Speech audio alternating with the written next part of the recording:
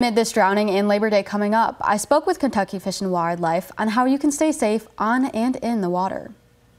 Something could happen and it's not even planned. It's you wear out or you get a cramp or something like that. It could happen to even Olympic swimmers or something like that. It's just better to be on the safe side. Though the recent drowning is fresh in our minds and Labor Day weekend is upon us, Kentucky Fish and Wildlife reminds us that we need to be careful on the waters at all times. Conservation Officer Hunter Muller gives some tips and reminders for the public.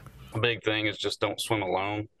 If you're planning on going swimming, take at least another person with you just so they can keep an eye on you and you can keep an eye on them in case something was to happen.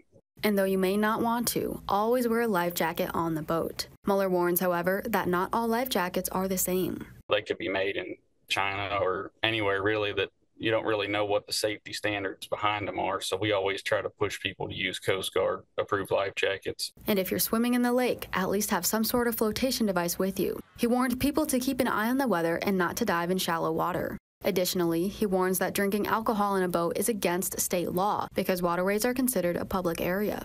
You're not allowed to drink out on the water. Just about everybody you see out there is drinking, and we try to make that known that it is a public place. But if you are going to do that, have somebody else drive. Safety is our number one thing, and being under the influence of alcohol or drugs or whatever, and then you mix that with a boat is just really not a good idea.